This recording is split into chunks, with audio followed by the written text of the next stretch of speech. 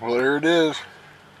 I got my application for my adoption file and the authorization of release of adopted name in case I have any siblings and they might be looking for me. Finally got it done today, and it's getting ready to be shipped out or mailed out here in a couple of hours. So here we go, Bridget. It's getting sent down there. I think it might take about a month, hopefully a little bit sooner. So the process has started.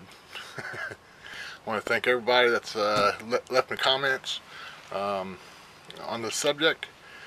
Stay tuned. You guys will see the file opened. See ya.